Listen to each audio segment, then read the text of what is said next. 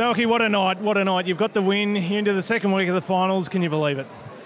Yeah, I can. I believe that we could win tonight. We had some really good encounters with them during the year, and I felt like they got away with a couple. And again, we played the way that we wanted to tonight, and this time we got the result. So great elimination final into a qualifying final now, and looking forward to it.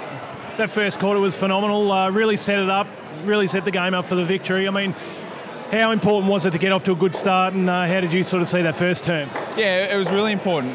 We start really well most of the time, I think, throughout the year, and tonight was no different. We hit the scoreboard really well, and then I think for the next two quarters we missed a few opportunities and dominated a lot of the play, especially inside 50. So there's a little bit of work to do on our connection, and we might be able to put the game to bed by three-quarter time in the future. So, yeah, good start, and looking forward to next week. Important goal by yourself in the second half there. What was it like hitting that? I hit it fat. I didn't hit it properly, but it went through. So I just sort of turned around and took a couple of deep breaths and reset myself, because it didn't hit the boot real well. So. What about this? I mean, fantastic scenes down here. I guess for you, your personal journey to get to the club, enjoying a moment like this. What's it like for you?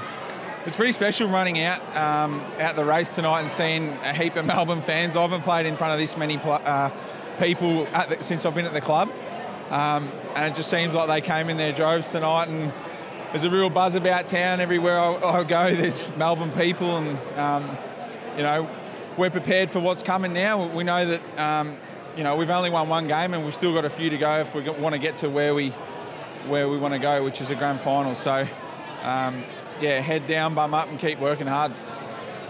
How will you sort of I guess celebrate this one, but sort of look towards next Friday night against Hawthorn? Yeah, definitely. We've got to be composed and humble the way we won tonight. As I said before, I believe that we could always win this game, and I know everyone else believed that, and now we've ticked that box. I think that will be one of the biggest hurdles that we'll face, is winning a first final, and now we've done that.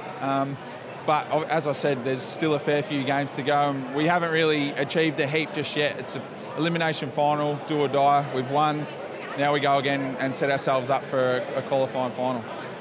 Mate, fantastic night for all Red and Blue fans. On behalf of everyone, thank you so much for your outstanding win tonight, and best luck against the Hawks next week. Thank you.